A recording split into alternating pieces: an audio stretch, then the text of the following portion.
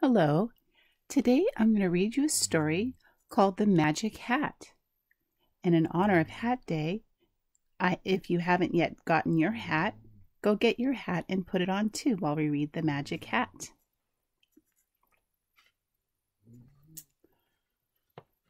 The Magic Hat, written by Mem Fox, illustrated by Trisha Tusa.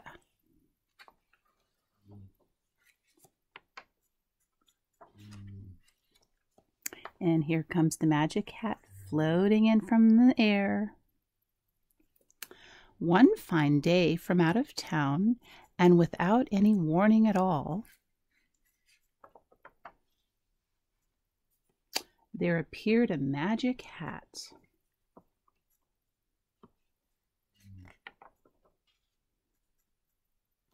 Oh, the magic hat, the magic hat. It moved like this, it moved like that. It spun through the air and over a road, and sat on the head of a warty old toad. Look what it did to that man. First he's a man, now he's a toad. Oh, I think this magic hat can turn people into other things. Oh, the magic hat, the magic hat. It moved like this, it moved like that. It spun through the air like a bounding balloon, and it sat on the head of a hairy baboon. Oh my gosh, it just turned that man into a baboon. Oh, the magic hat, the magic hat. It moved like this, it moved like that. It spun through the air from way over there and sat on the head of a sleepy old, I wonder what it's going to turn him into, bear. Oh, the magic hat, the magic hat. It moved like this, it moved like that.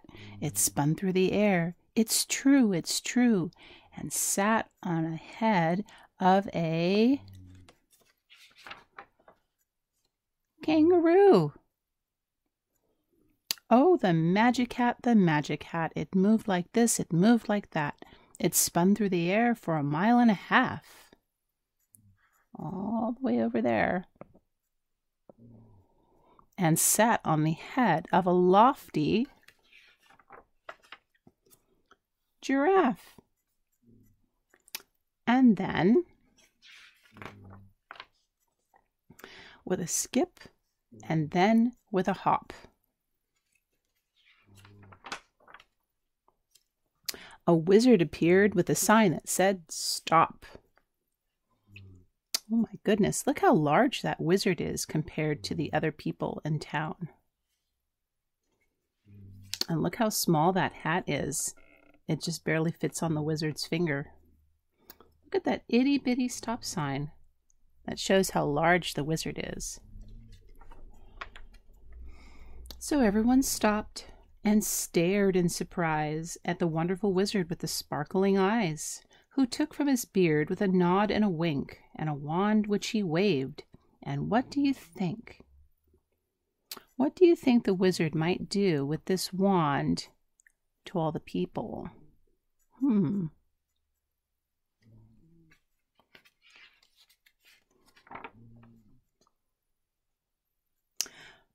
The toad, the baboon, the bear, and the roo, and of course the giraffe, and oh, what a to-do, turned back into people, dazed and confused, watched by a crowd that was highly amused.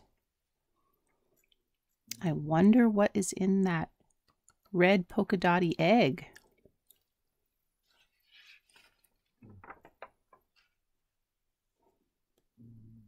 Oh my! I see that egg has hatched, and out has come like a very large chicken. While no one was looking, the wizard meanwhile skipped out of town with a mischievous smile. I wonder what that chicken is there for. And of course on his head was the fabulous hat. So even though the hat's small, he's going to put it on, and we know that changes people into other things. So why don't you take a guess at what the wizard might turn into, and now he's going to put on that magic hat. Think he's going to turn into an animal? Let's find out. Oh no, he just got a lot smaller. That made all the magic wherever it sat. Interesting story. What kind of hat did you wear today? I bet it was a special one.